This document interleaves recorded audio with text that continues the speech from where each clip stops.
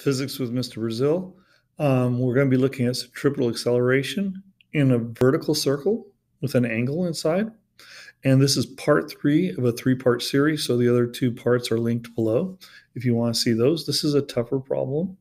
So in this case, we're looking at a tethered 10 kilogram mass whirled at 8.5 meters per second with a radius of 4 meters. And we're looking at the angle 60 degrees below in the circle. It's the bottom of the vertical. What's the tension in the cord? Well, first of all, the tension and the centripetal acceleration are pointing upward. As for the force of gravity or the weight, it's downward. This is cool because the component force of gravity, I call it FGY in this case, is just opposite of the tension and pointing in the opposite direction. It makes a nice little triangle. With that, we can now know that since gravity is downward, the vertical is downward, theta is the same for both above in the circle and below next to FGY and the weight, FG. Well, we can set up our equation because the whole system is pointing upward. And that means the centripetal force, is going upward. Well, our equation becomes pretty straightforward. I like to use FGY for the net force. Tension is positive, going upward. FGY is negative because it's opposite of the tension. And since the centripetal force is upward also with T, it'll only be positive. So this will be a positive direction.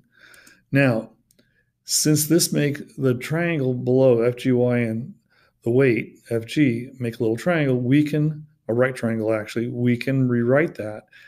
Since FG, remember, is always the hypotenuse for that triangle, therefore, FG times cosine is FGY. With that, we just put in our variables first, never put in numbers. We can factor out the mass, put in our values, put them in assuredly because I have students constantly forgetting to square the velocity. I don't know why they do that. And I've had students forgetting to put cosine 60. It's just they do. So variables first, plug in your equations, and then once you punch in the values into your calculator, sure enough, you're going to see that you have a 230 Newton force on that tension. And it kind of makes sense. As that object comes down to the bottom of that circle, the tension will increase because gravity is being added to that, and you got to give it a little more tug. Now let's look at something a little different.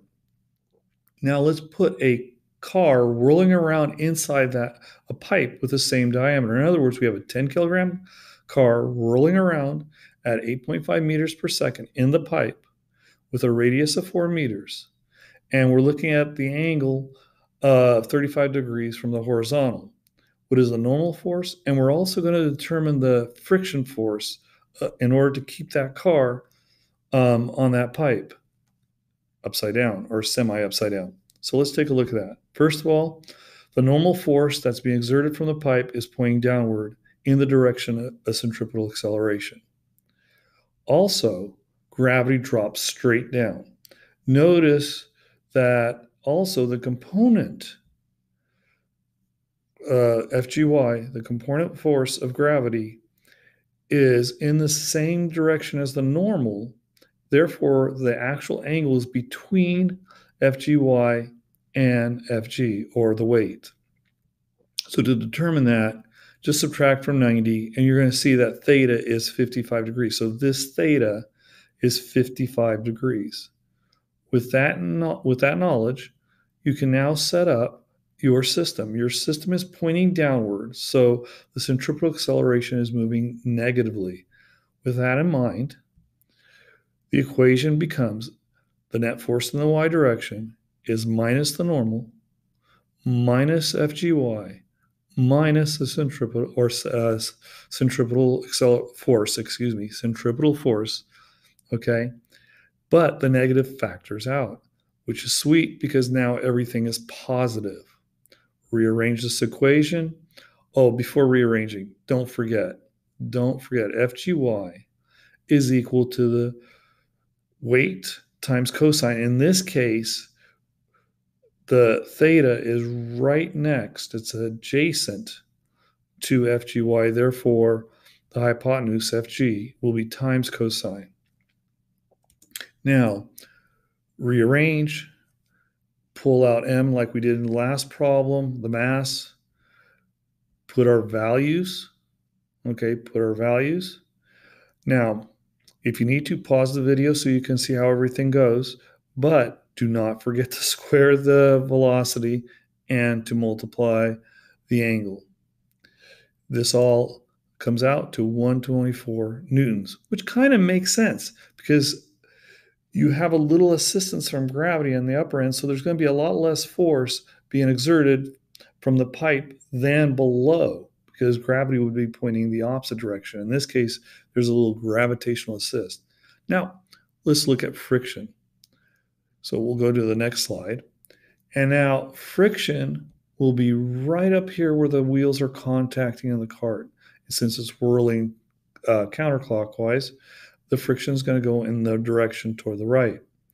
With that in mind, we make a little triangle with FGY and the force, gravitational weight, gravitational force. And friction will transpose between FGY and FG. Well, that is pretty straightforward. Sine will equal the friction force divided by the hypotenuse. Because theta is on this end, it's looking towards the frictional force. With that in mind, we just rearrange, put mg, substitute our values in, always do that first, and we determine 80.3 newtons. And that kind of makes sense. That frictional force will be a little less than the normal force, which is supposed to be. And from there, we could also determine the coefficient of friction if we want to. So I hope you find these helpful. Pause the video if you need to review things.